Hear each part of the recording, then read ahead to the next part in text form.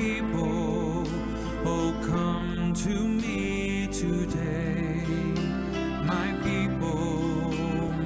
people, now listen to what I say. I am your shepherd, I am your guide. Your life can be wondrous with me by your side. Come to me, learn from me, truth I'll impart. You will gain wisdom and joy in your heart. Soaring with me on the heights of the sky, sharing the secrets of God the Most High, enjoying the good things I put in the earth, and gaining heaven by your new birth. Come to me, run to me, love I'll impart. You will gain freedom and peace in your heart. I am the Lord your shepherd.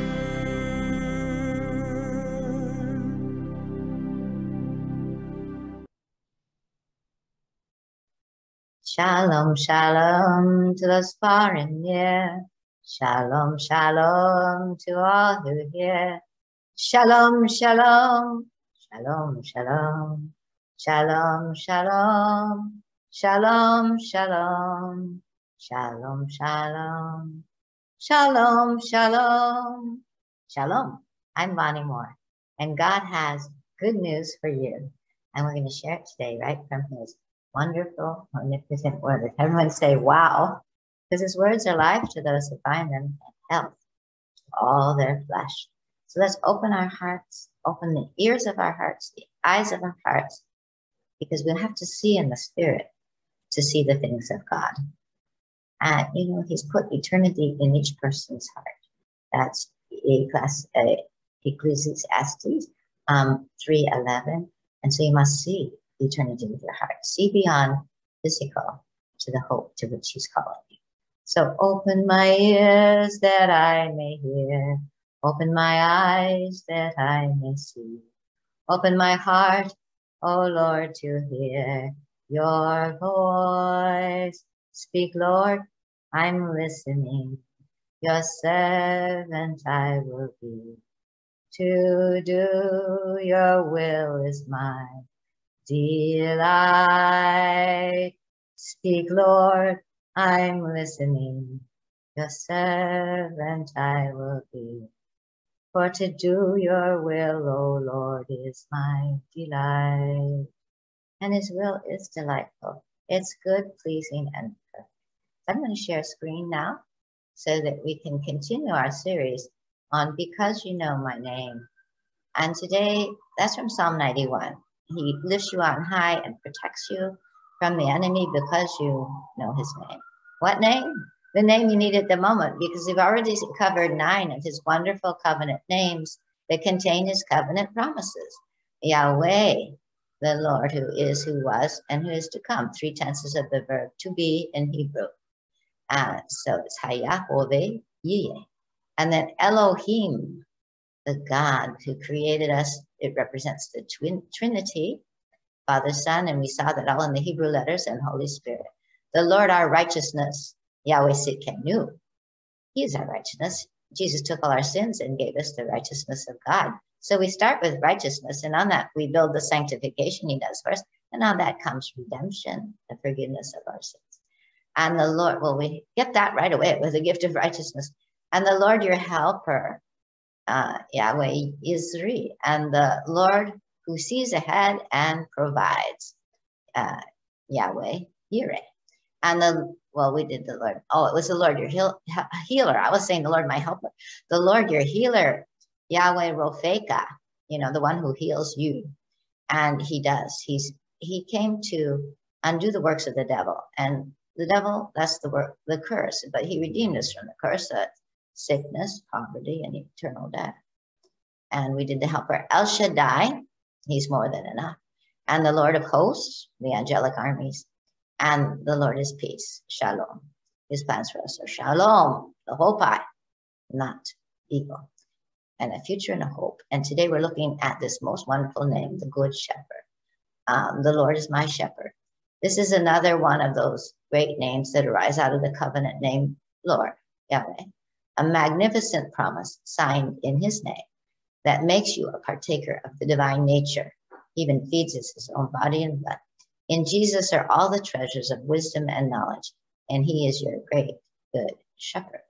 So this is lesson number 10. The Lord is my shepherd. Reading from right to left, Yahweh Roi. So sometimes you see with an H for the hey, but in Roi, my shepherd, it doesn't have the hey, but it does. If you replace the yod with a hey, it just means shepherd, the shepherd. But this is my shepherd. And of course, it's from Psalm 23. We hear that beautiful name used. The Lord is my shepherd, I shall not want. And we know that one. I mean, most people, if they don't know any other psalm, if they know a psalm, they know Psalm 23. And there's a reason for that. I'm sure that the Lord wants us to know, because he's our good shepherd forever, not just now in this life. And we'll see that from the book of Revelation. I am the good shepherd, he said. He made sure you know everything good comes from God. If it's not good, it's not from God. You can rebuke it, and you can tell Satan to be gone, and then you can worship and get that out, such as the spirit of fear, the spirit of depression. Those are unclean influences from the pit of hell. And also any kinds of symptoms, illness, heart disease, whatever it is, that's not from God. So he laid down his life that we wouldn't have those. Now, there are many ways to which God likens his relationship with us, but there's 4 principal ways. And aren't they wonderful? A parent with his child. We're the child, he's the father. A vine with its branches. He's the vine, we're the branches. We draw his divine life, like the sap, out of the vine into the branches to produce the fruit of the Spirit and wonderful, amazing inventions, good works in our life. A bridegroom with his bride. That's the marriage covenant where he's our protector, our deliverer, our provider. And a shepherd with his sheep. What does the shepherd do with his sheep? He guides them. He takes them to good pasture lands. He lets them relax. He protects them from the wolves and the enemies. He is there for them night and day. And it is upon the foundation of these that his names build up benefits: forgiveness, healing, provision, protection, deliverance, salvation, righteousness, sanctification, redemption, direction, and eternal life. So the Lord is my shepherd. And as we're saying, shepherd cares for the sheep. He gives his life for the sheep because he's not a hired hand. We're his sheep. We are the sheep of his pasture, God's own special flock, you know. So he protects us. He takes care of us. You have a shepherd. And here's from my short movie, Yehuda, the son born in praise. And this is one best short film 2016 at the International Christian Film Festival. But we had a little lamb, Lola, carried in the arms of the good shepherd. That's what it says in Isaiah. He carries the lambs in his bosom. Now, Jesus said the thief comes only to steal, kill, and destroy. But he came that we have life and have it abundantly. So he's our good shepherd. And the good shepherd lays down his life for the sheep. He gives us abundant life. That's not just getting by. That's thriving. That's getting healed, blessed, protected, prospering. Because, you know, in Jesus, he rescued us from the domain of darkness. That's the devil's hopeless, unhappy existence, and transferred us to the kingdom of his beloved Son, in whom we have redemption, the forgiveness of our sins by his blood. Jesus did that for us. And the Son of Man has come to seek out and save that which was lost. He's always looking for the lost sheep. And all of us, it says in Isaiah, the prophecy, all of us like sheep have gone astray. Each of us has turned his own way, but the Lord has caused the iniquity of us all to fall on him, to fall on Jesus. And you see the Aleph Tav is there in the Hebrew. He's the Alpha to the Omega, the Aleph to the Tav, signifying the signature of Jesus. Now, surely our illnesses and griefs he bore, our pains and our sorrows he carried. Those are no longer yours. He took them. So if they show up, you tell the devil, no, those are not mine. They must go. None of that. And out of here, spirit of infirmity, you're not to remain in my body, and then you can worship the Lord. Yet we ourselves esteemed him stricken, struck down by God, and afflicted. But he was pierced through for our transgressions. He was crushed for our iniquities. The chastening for our well-being fell upon him. And by his scourging, we are healed. And that's from Isaiah 53, 4 through 5. So the Lord was always planning this good shepherd who would lay down his life for the sheep. And it was Jesus who always was our good shepherd. Even under the Old Testament, talking in Micah, from everlasting, he would rise up and shepherd his flock, the Prince of Peace. And he came on a rescue mission when he became flesh and dwelt among us. For thus says, this is from Ezekiel, the prophet Ezekiel was saying, the Lord, I said, I myself will shepherd my sheep. But if you read it in Hebrew, he uses the word Lord with the small letters, Adonai. And then they put God as the next word, but actually in the Hebrew, it's Yahweh. It's Yud-Heh-Vav-Heh. And so what he's saying is Jesus, because Adonai is God in that. And he's saying, and Yahweh, you're going to search for the sheep and seek them out. You know, the Father and He are one. They're shepherding us together. Jesus said, you're in my hand when I'm your shepherd. And incidentally, you're also in the Father's hand when you're in my hand. And there's no snatching out of His hand. So He cares for the flock. He said, I myself will search for my sheep and seek them out. As a shepherd cares for his flock in the day when he is among his scattered sheep. So I will care for my sheep and will deliver them from all the places to which they were scattered on a cloudy and gloomy day. Ezekiel 34:11 through 12. And in that same chapter, he says he'll lead you to his holy mountain and rain down showers of blessing. Jesus has opened the gate, the door. He's the door of heaven. It's open now. And a pouring down, healing, blessings, the answers to every one of your prayers. It's all there. You don't have to beg for it. It's falling on you. But if you don't open the door of your heart, it's piling up at your door. Like if you got FedEx deliveries, but you never opened your door. And Jesus, He knocks at the door of your heart. If you open, He comes in, dines with you. But you know, if you have unforgiveness, if you have a bitter root, your door is shut to Him like a bronze door with iron bars. Check inside. If you're not, ask Lord the hindrance if you're not receiving. So the Father was in Jesus reconciling the world to Himself. He didn't count our sins against us because He put them on Him. So He came to rescue us and set the captives free and destroy the sting and power of death. So He appeared to undo, to destroy the works of the devil. Now the word translated shepherd in Hebrew language was originally written, just the word shepherd is ra'ah. And it also means to feed, to pasture, to graze. And it's translated sometimes just as feed. The shepherd feeds the flock, but it also is the word for shepherd. So you see that the shepherd is to feed the flock, not to beat the flock, but to feed the flock. Now, the first one to call God a shepherd was Jacob, because Jacob was a shepherd for Laban. Remember, he knew what it was to be out there in the heat and the cold and chase the wolves and the lions and the bears and take care of the sheep. It was very tedious, very heavy work.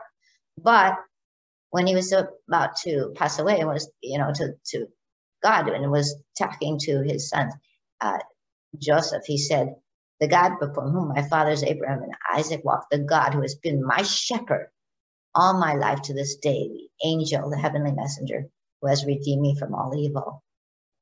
That sure sounds like Jesus, doesn't it? The messenger of God who leads us and redeems us from evil. Now, the next one, of course, was David. And he wrote the famous psalm, the Lord is my shepherd. And he was a shepherd too. The father, God took him from shepherding the sheep of his father, Jesse, to shepherding his people, Israel. And he wrote the beautiful 23rd Psalm. We'll look at that in a moment. Now, the prophets later referred to the Lord as a shepherd. Isaiah did, and Ezekiel, and that one we just read, did. And he was telling how he wants leaders who are shepherds for his people. And that was what was in his heart, but it was also in the heart of Jesus. Because remember when he disembarked from the boat there and went ashore, he saw a huge crowd, large crowd, and he felt compassion for them because they like sheep without a shepherd. And he began to teach them many things. You see, he tells us how to have the abundant life. His word is life, eternal life, spirit and life. Now, sheep without a shepherd are lost sheep. And you see many today. And they wander and are easy prey. Some of us will too. But the good shepherd found us. And he's brought us home to his pasture.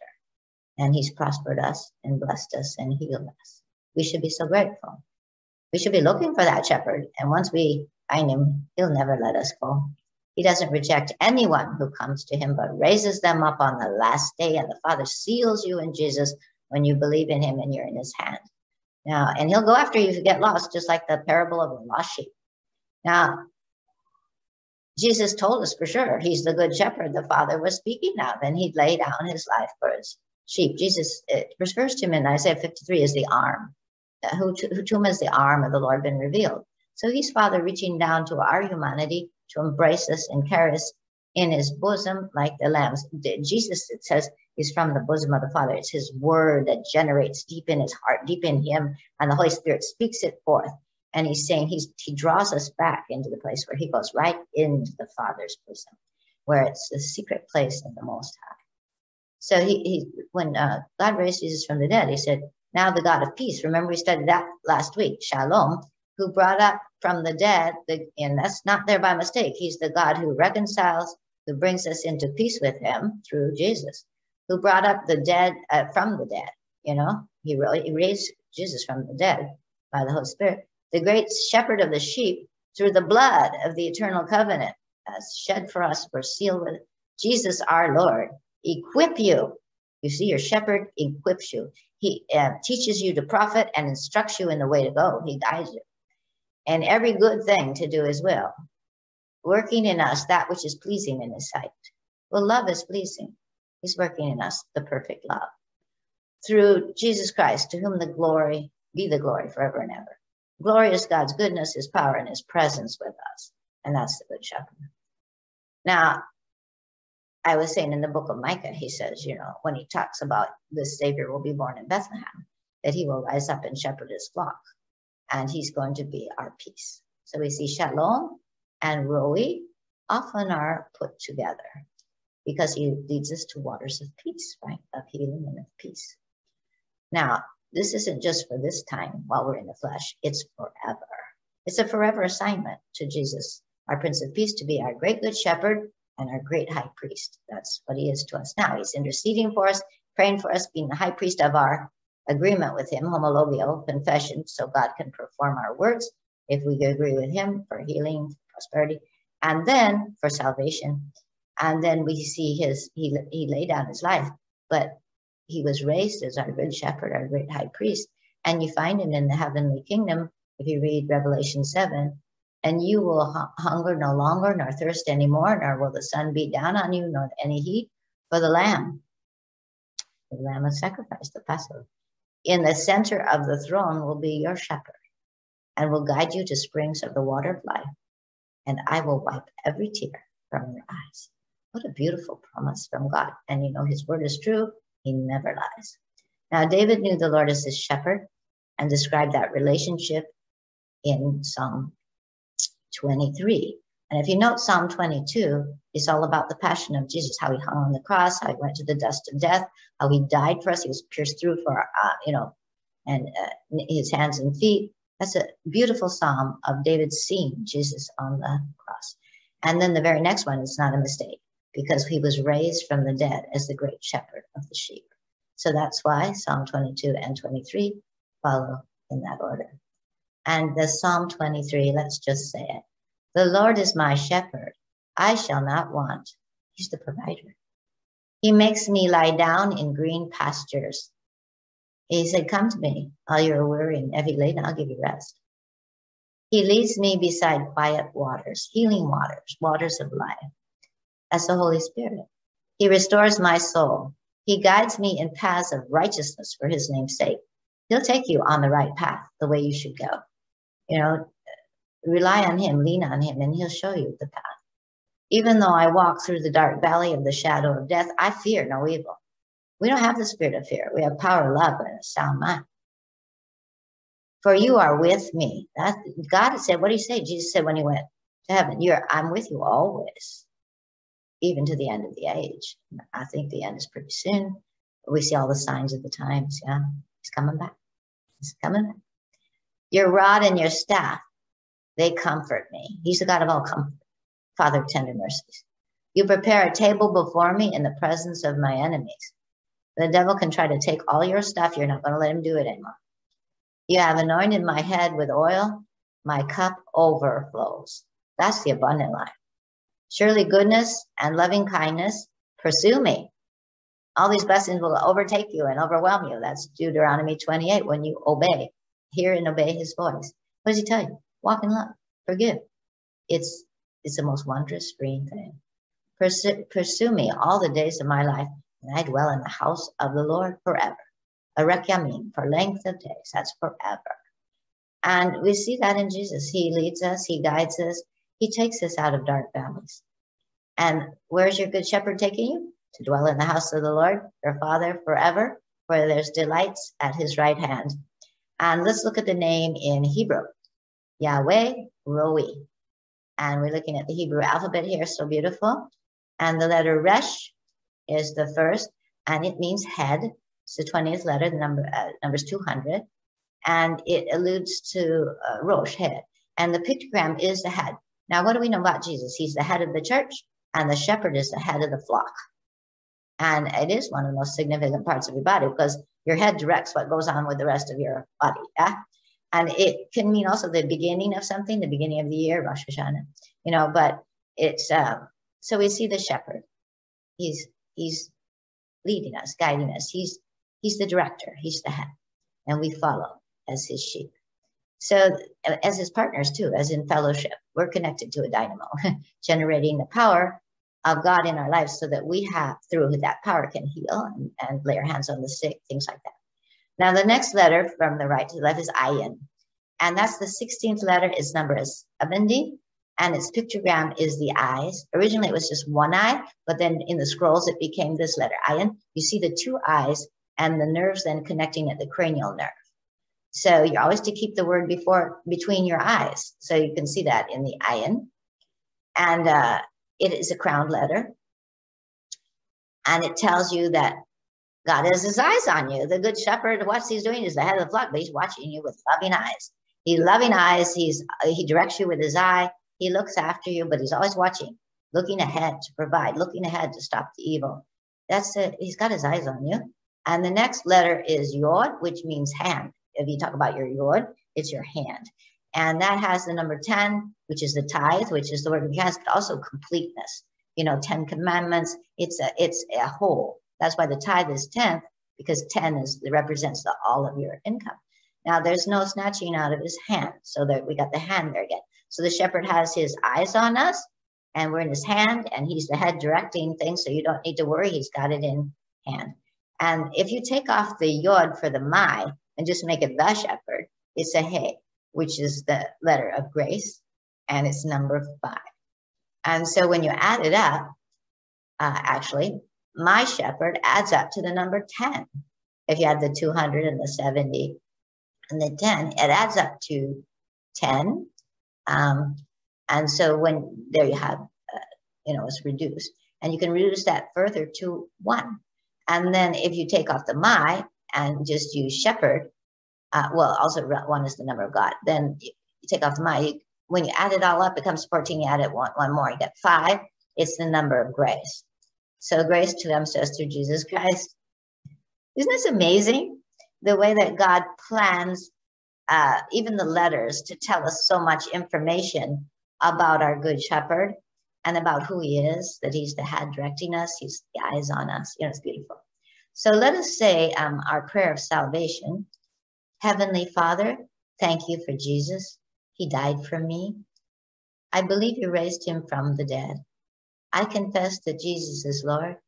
Jesus is my Lord. Please fill me with your Holy Spirit and lead me in that beautiful life you prepared for me in advance, that I might enjoy it. Amen. Isn't that a beautiful prayer? Because we're letting our good shepherd into our hearts so that we can enjoy all the benefits of the kingdom. And he says, little flock, it has pleased the Father to give you his kingdom. For his own special treasure you are. Little flock, it has pleased the Father to give you his riches. For his own special treasure you are. Now, I'm trying to do the Shaddai sign, And then they would put it as a triangle. And the Lord bless you and keep you. The Lord make his face shine on you and give you his grace. The Lord smile upon you and give you shalom, shalom, shalom, shalom. Shalom, everyone. And remember, the Lord is your shepherd. There's nothing you want. He's got your healing. He's got you covered. He comes behind you. He's with you. And he goes before you. Shalom, everyone. This is really only the beginning. I make all things new. Resurrection joy is there for all of you. I have promised you eternal life, and it is there for you in Jesus. You have only to receive him.